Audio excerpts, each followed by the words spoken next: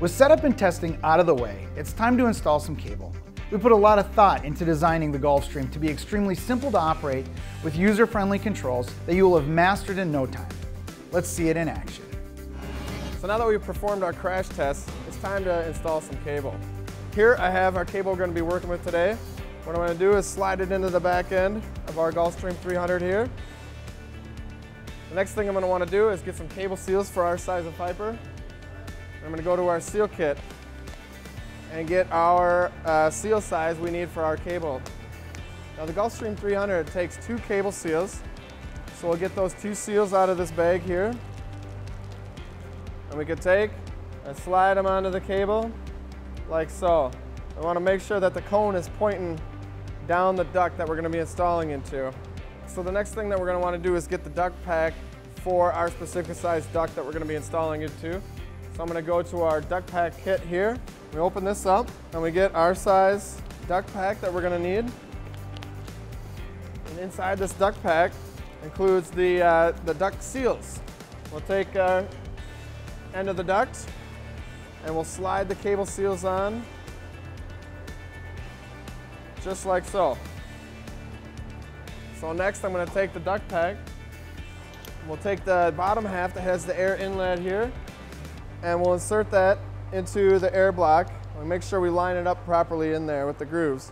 And we'll take our cable with our cable seals and position them like that inside of the duct pack.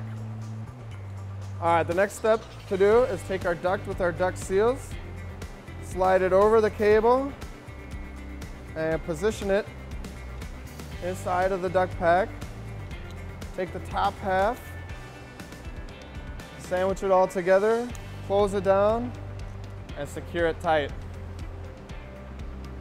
Okay, so now that we have our cable routed through our Gulfstream 300 and our duct brought into our air block with our duct seals and our cable seals, we can close our guard, make sure our hands are free, and we power up the machine so that we don't have any unintentional startups that could cause injury. So first, we'll do our air. We'll take our air compressor hose here, and we'll come and plug it in. Okay, so we got our air hose connected. Next, we'll hook up our battery pack.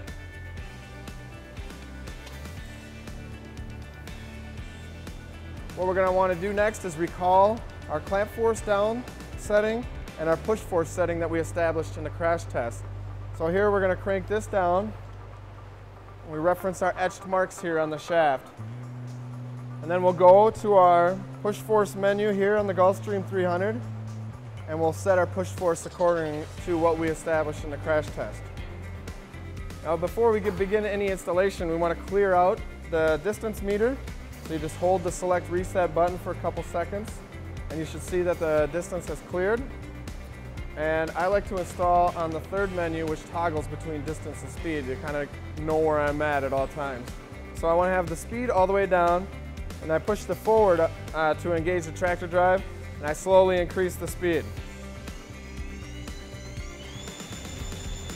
So now we don't want to add any air yet until we get enough fiber into the duct. To get a good amount of fiber into the duct, and as your speed starts slowing down with just push force, gradually add air as needed to get that speed back up. Okay, so now that we got some fiber installed, our speed's starting to slow down a little bit, we're going to introduce some air. Just need to introduce just a little bit as needed to pick that speed right back up. All right, and again, speed has dropped some, so we're going to add another bar to a pressure, and we keep doing this to keep the speed going. So we keep adding air as our speed drops, just to keep that installation speed going. And now I'm at maximum air pressure available. Okay, now we're reaching the end of our kilometer run. It's coming out the other end. We're going to slow the machine down, disengage the tractor drive, shut off the air, and that's fiber optic cable installation with the Gulfstream 300.